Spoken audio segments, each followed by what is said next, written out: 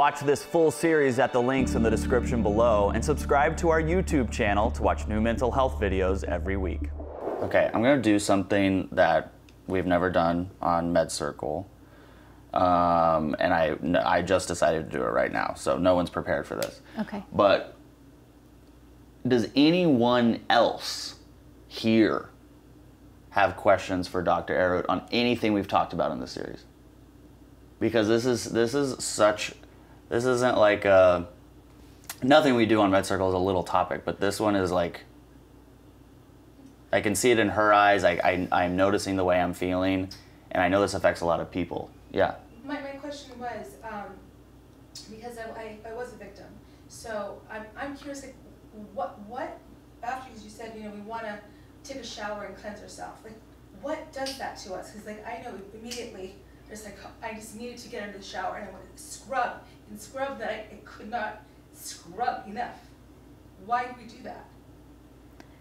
Yes. Let me say that so the viewers can hear it. Thank you. Off camera, she said, I'm gonna start crying. She said, I was a victim, and afterwards I had to get in the shower and I had to scrub and I couldn't scrub enough. Why do I feel that way?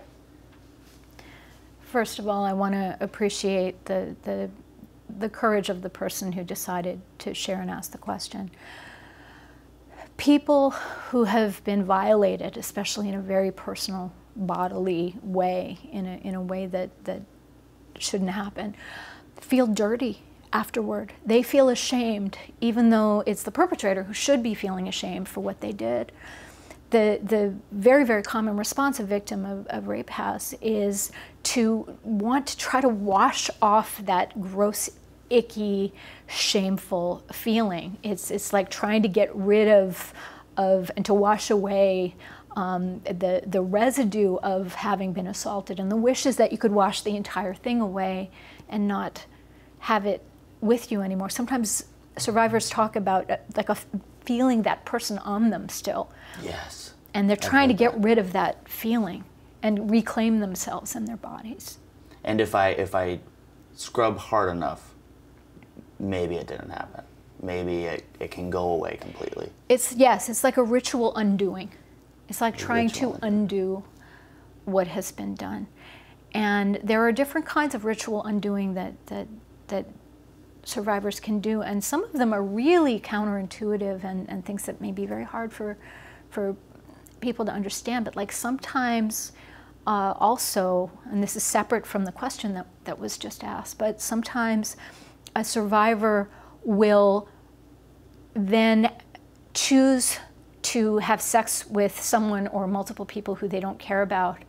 Even sometimes will go and intentionally have sex with someone who assaulted them. And that's like, whoa, wait a second, why would someone do that? And the psychological mechanism behind that is either if sex had been something that was very personal and very important, by treating it now themselves like it's something that's not important. It's a way of lessening what was taken from them. It's a way of trying to diminish the magnitude of what the rape meant. And in the cases, and this is not something that frequently happens, but happens enough that I think is worth stating, that there are times with 80% of rapes are perpetrated by someone the victim knows.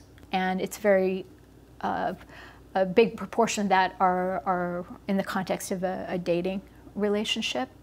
And there are times when, sometimes as a way of trying to undo the magnitude of the rape and to try to reclaim a sense of agency or a sense of power, occasionally a woman will choose to sleep with the person who assaulted her, as if to try to undo being in that powerless position, and this time it's like, I meant to do that, or it's like a reclaiming power, or this time it was my choice. And it's an act of undoing also. It's a psychological thing that we see sometimes, that I think sometimes people are very confused by, and so I think it's worth it's so stating. Good. So many people are confused by that.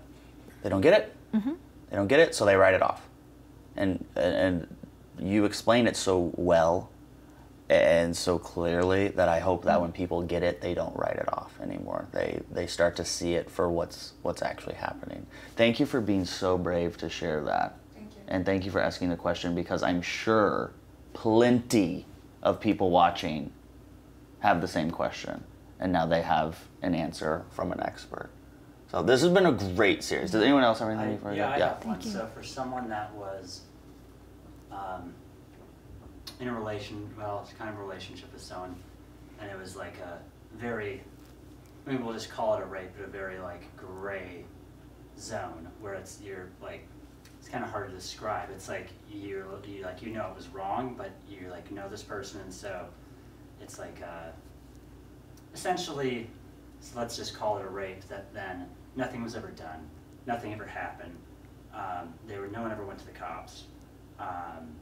What's your advice to someone to reconcile those emotions and those feelings? And it's just, it happened to them, and they just kept living their life and just dealt with it internally. Did we get audio on that?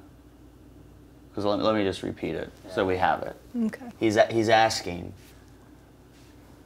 for somebody who was in an experience that was, for all intents and purposes, we're calling it a rape. Never went to the cops. It was never reconciled. Mm-hmm. How do you start to recover from that? I want to ask a clarifying question. Sure. Is this a person who, recognizing, looking back on a situation that they're realizing that the other person didn't consent, or is this someone who was the one who didn't consent when they're asking? There was no consent by the person that was the victim. Mm-hmm. So are we asking what the victim can do? Yeah. Yeah. Okay. Okay. I think that there are again, when we're looking at something that has happened, just because it happened a long time ago doesn't mean that it's necessarily over for that person or that they're over it. I think that looking at how is this impacting me, if I'm a person who looks back and realizes that there's been an incident that happened, what does that person need in order to move forward with their life? It may mean that they have something they want to say to the person that hurt them and confront them.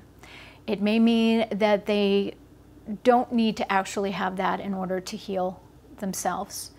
I think it's incredibly underappreciated how much a heartfelt apology and taking responsibility actually goes on behalf of a perpetrator. Really? This is, we live in a very litigious society, and it's kind of like whatever you do, don't admit that you did something. But I think a lot of survivors, what they really wish is that the person who hurt them could acknowledge what they did and tell them how deeply sorry they are. Wow. There's a powerful TED Talk actually about this. It's trigger warning for anyone who is an assault victim, because not everyone can handle watching this. And I don't know the name of it right now, but it is a 2-person TED Talk. And the woman is an Icelandic woman, and she had an exchange student come and stay with her family when she was about high school age, and he raped her. And the TED Talk is given by both of them.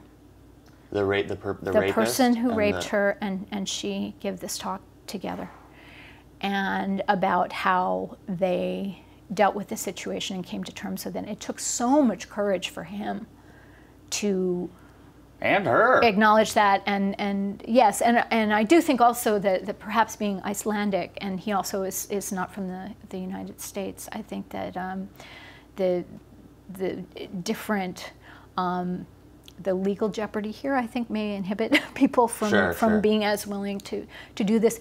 It is really powerful to see, because he has really acknowledged what he did, and I will leave it to people who want to view this for themselves, but I think both of them have actually looked at this very terrible experience and have grown Yes, and it goes back to the thing, right?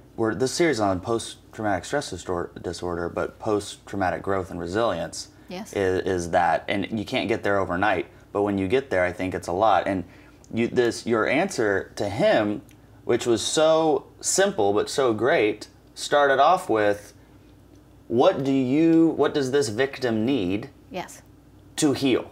And I feel like sometimes we don't ask ourselves that. We don't ask what we need. We don't. And that's a great question for everybody's self in any type of traumatic event. All right, this happened. Now what do I need? And if it's an apology, if it's a therapy, if it's yelling and screaming and writing a letter and then burning it, whatever that answer is for you, fine. Right. But that's a great question to ask yourself, I think. I appreciate that. And I know when people say to me, how do I know how healed I am right now? How do I know how far I've progressed? I always say you can tell by how well you take care of yourself. Because people who are traumatized very often really struggle with self-care, having enough gas in their tank, having food in their fridge, saying no to some things because they need their sleep or they have something important to them to do. So true. And so as people heal, they become more in touch with their own needs and that they deserve to have their needs met. Yeah. Back to that title of the book, your body is the body keeps the score. The body keeps the score. Yes. Excellent series. I loved it. And I really appreciate the two people who were caught off guard. Obviously, we did not plan any of this. Thank you for sharing your story, because your story represents millions of other stories. For more information, please go to medcircle.com, subscribe. You'll get curated information on whatever mental health topics are important to you, including PTSD. Thank you so much for being here. Thank you for having me. Thanks for watching. Check out the links below for more information on how to access this full series, and subscribe to our YouTube channel to watch new mental health videos every week. Did you like what you heard in this video? If you want to ask a MedCircle doctor a question directly, you can learn how by visiting the links in the description below.